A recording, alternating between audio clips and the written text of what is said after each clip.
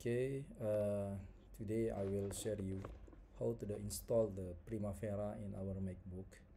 Now, before I continue, I will tell you what is my MacBook spec. Look like this. Okay, the chip is Apple M1, memory is 8 GB, Macintosh HD, and then my Mac OS is Sonoma 14.4.1. Okay, with this spec, so you can check in your MacBook Pro what is your OS.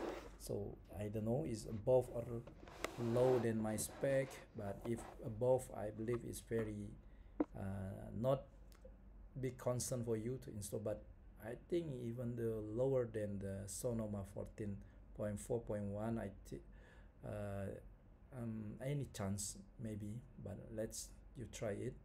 But today I will explain how to install the Primavera in the MacBook. Okay, first we need to install the parallel desktop. Yeah, this one.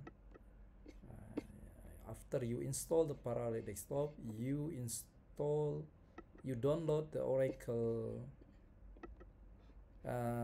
Primavera like this. Yeah, then extra here, then after the extract you just install as normal as usual, and the click, then it will be processed. After that, it's coming like this. Now I have the Primavera here, but not only Primavera installed, but I also installed the Saffron Race and the Power BI desktop. So three of tools is very powerful tools for us as the planner, scheduler, or project control, through the planning and scheduling of our construction or the APC project or whatever the project that we are control right now. Now I'm focusing in the P6, so I will open the P6 to show you how it's success to install the P6 in our MacBook right now. Okay, I click the admin, then now like this.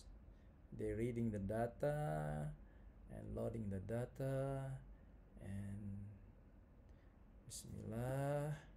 Yeah, Bismillah. Here we go, guys. I can open the Primavera right now in my MacBook. So to be honest, I already tried in since 2 years ago, but it's just success. So I'm happy. So I wish you can try at your MacBook, and I hope it's work also in your MacBook. If you any question, you can contact me in our LinkedIn page and Project Management Prodigy, or in the YouTube channel in the PM Project Management Prodigy. Okay, bye bye.